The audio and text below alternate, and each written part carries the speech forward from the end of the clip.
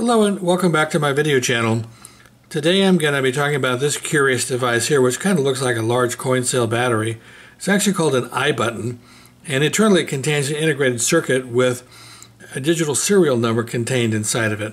And it's designed to connect to a socket like this, which is an inner contact and an outer contact.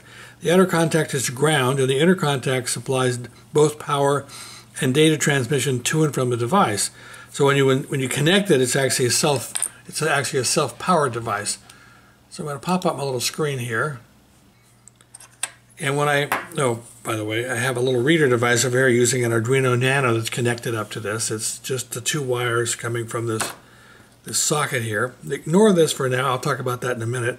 This is running a simple Arduino sketch that's going to actually query this device. And up on the inset screen you should be seeing, you'll see it print out the serial number of the device. And it queries it about once a second. If I pull the device out, it'll stop querying it. I put it back in, it'll start querying it again. So let's talk a little bit about how the one-wire bus works.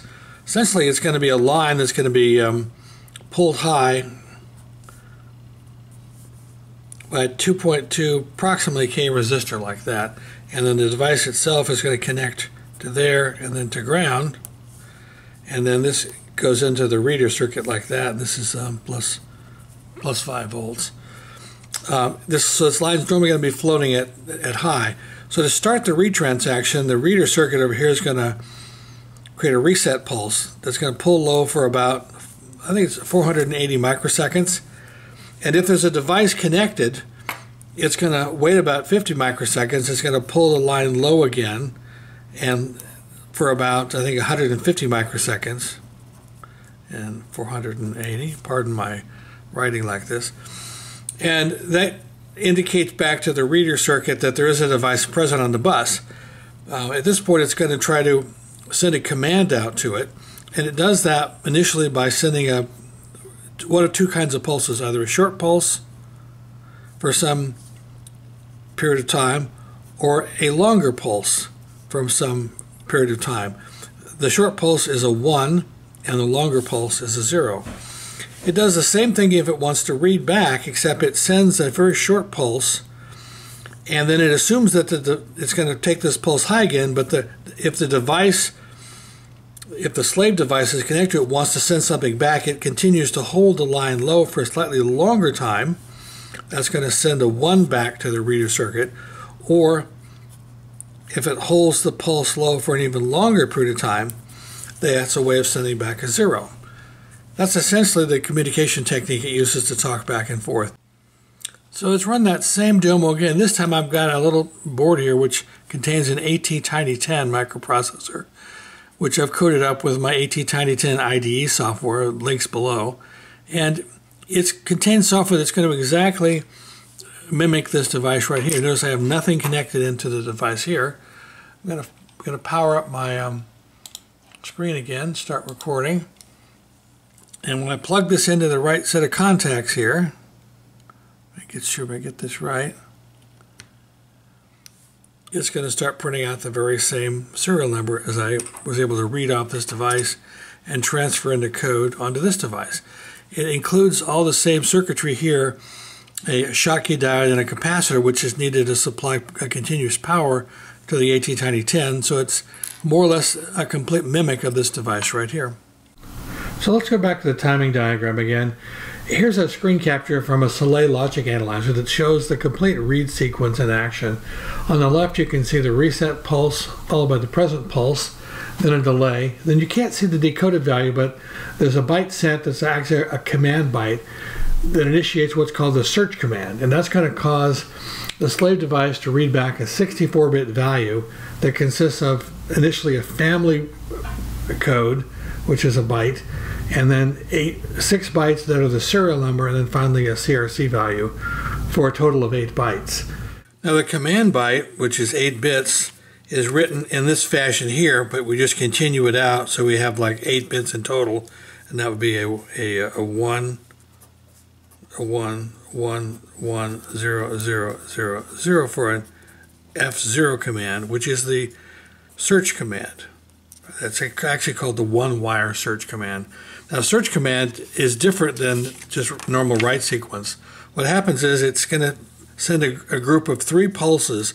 The first 2 are going to be read pulses, and the last one is going to be a write pulse.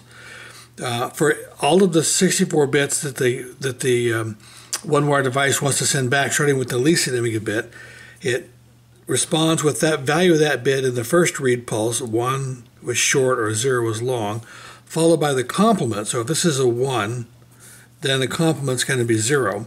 And then finally the reader device is going to send back the bit that it read in this position here, and which is going to be in this case a 1.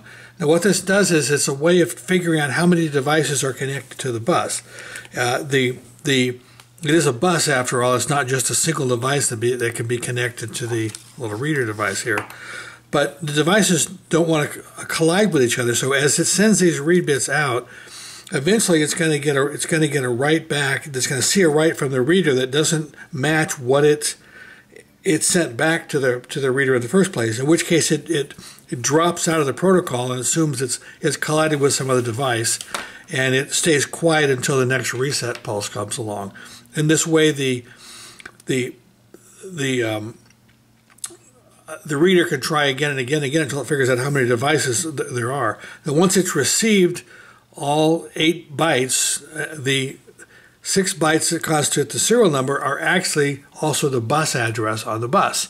So from that point on, only that device will be responding, but it lets it send additional commands, which the digital serial device actually doesn't use, but the other devices in the series, such as the ones that store data, can send additional commands out that would read bytes or write bytes back and forth from the device.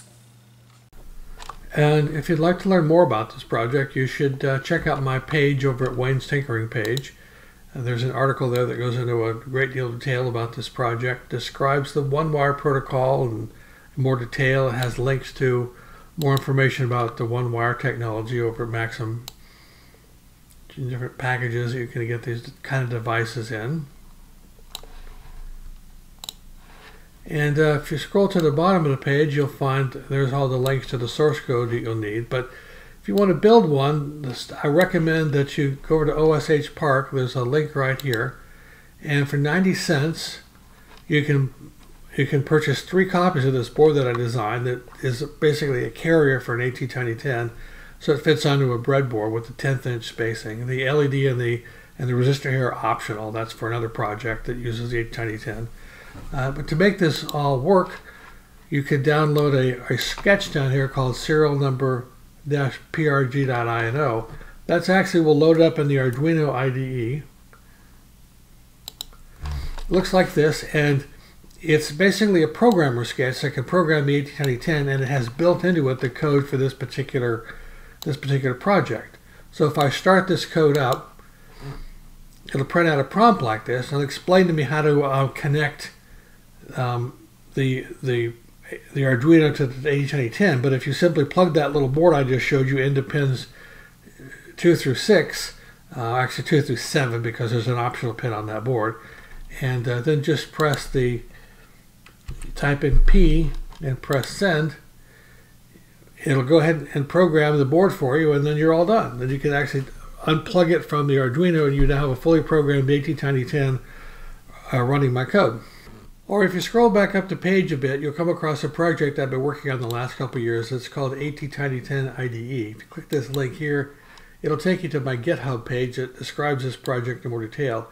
It's my own version of an IDE, sort of like Arduino, but simplified and scaled down and streamlined for working with the ATtiny10 processors. It's written in Java, and it's designed to run on Mac OS, Windows, and Linux, although it's mostly developed under Mac OS. If you start up the program, it looks like this, and it has built-in documentation that'll tell you more about the different processors that it works with, the ATtiny10, the 84, the 85. It has built-in information on the ports and so forth. But if you click over here, you can actually load in the source code. This happens to be the code for the serial number project that we're working on. And if I click Actions, Build, it's going to compile that and give me a mixed assembly language and C code listing, which you can scroll through. Or you can take a look at the hex output. This is the actual code that was in that Arduino sketch that I showed you earlier that's the programmer. But the trick, and this trick here is you can, under actions, you can select programmer and you can generate the Arduino programmer sketch. And then you've just generated the same Arduino sketch that I used a few minutes ago just to program the 809010. So that's it for this video. If you liked it, please give it a big thumbs up. And if you'd like to be notified when I have new videos come out, just click the little bell icon thingy and you'll be notified. I hope you enjoyed it.